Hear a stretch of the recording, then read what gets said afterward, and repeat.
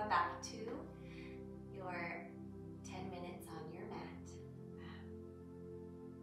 Thank you for coming back and for sharing your practice with me.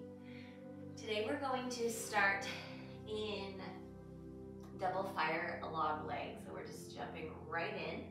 And we'll start with our right leg on top of our left. So find yourself in a seat and then bring your left leg as parallel as it can go. So your knee's about a 90-degree angle. And then you'll take that right ankle and stack it on top of your left knee. We're focusing on flexing both of our feet here and also keeping a nice strong core, okay? So if you feel like you're slouching or rounding the spine, see if you can engage your low belly, keep this nice strong back here. There might be a big gap here between your knee and your ankle, and that's totally fine. If this is really, really not working for you, you can do a cross-legged. Maybe you're working on crossing your ankles. Just cross the right ankle in front of the left. So wherever you are, we'll take about 3 more breaths here.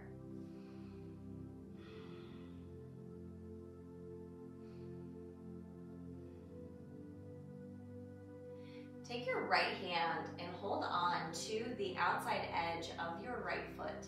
And then we're going to take a seated half happy baby. I like to hold on to my left knee with my hand just for support. Again, we're thinking about engaging our low belly.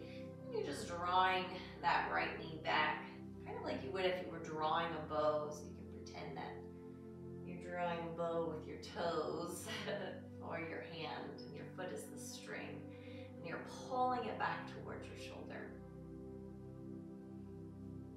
Okay, beautiful. All right, let's switch out our legs.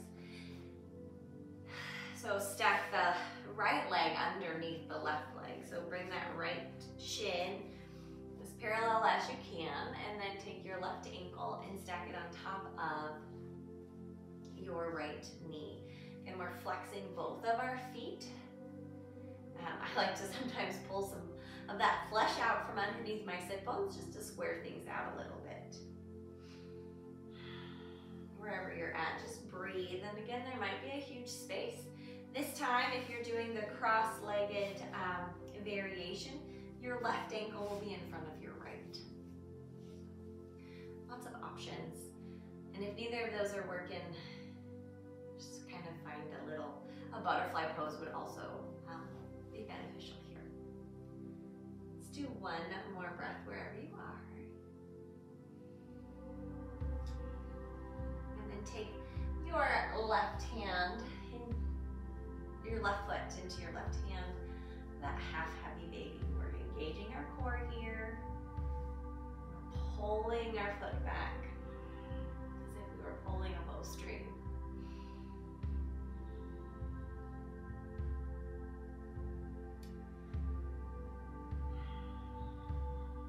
And then go ahead and release. Turn sideways so you can see. Take the soles of your feet about a distance apart.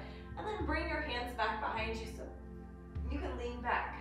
Windshield wiper your legs side to side.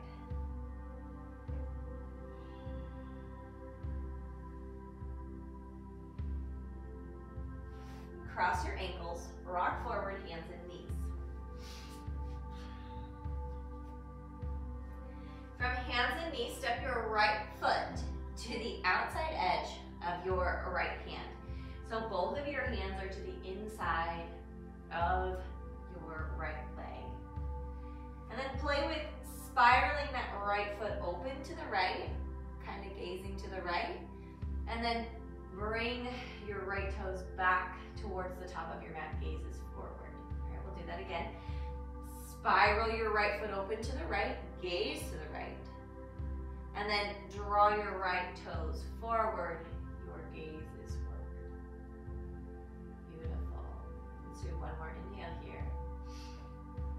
Take your hands a little bit in front of your right foot and heel toe your right foot all the way over to the left as as far over as you can. Then lower your right knee down to the mat, pigeon pose.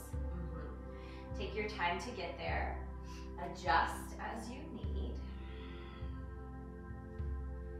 Pressing into your palms. Notice here, are you shifting your weight way over to the right? Can you find a little equal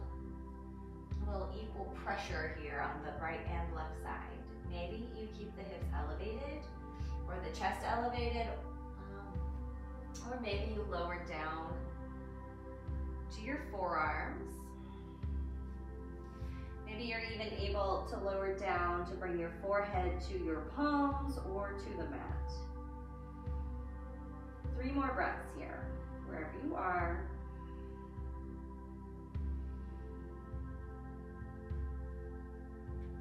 Bring your hands under your shoulders if they're not already. Press the heart and chest up. Shift your weight over to the right and swing your left leg all the way around to plant on the outside of your right thigh.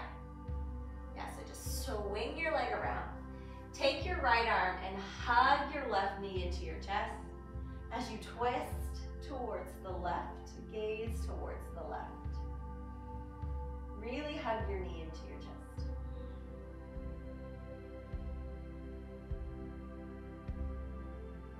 Slowly come all the way back around, unwind. Rotate your left foot towards the right a little bit.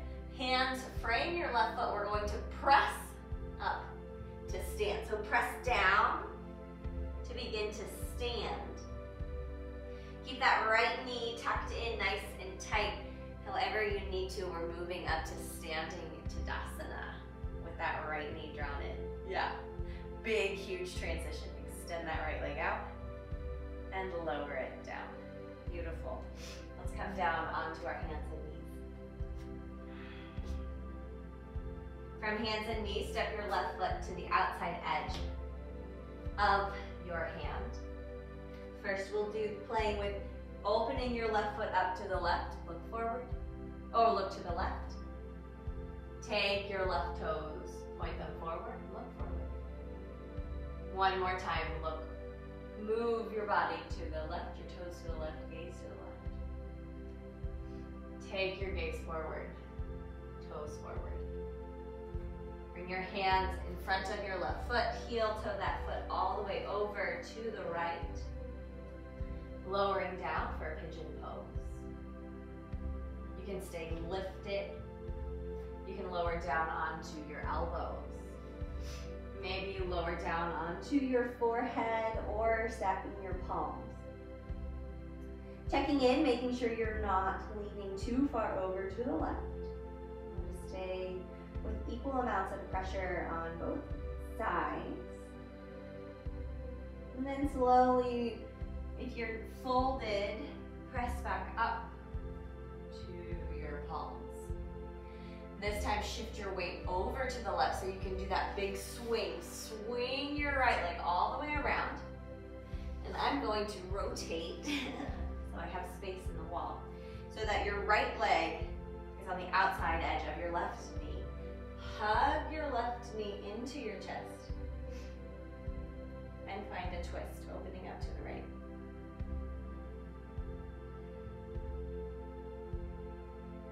Slowly unwind. Bring your hands down to the ground. Press into your right foot, press into your left thigh.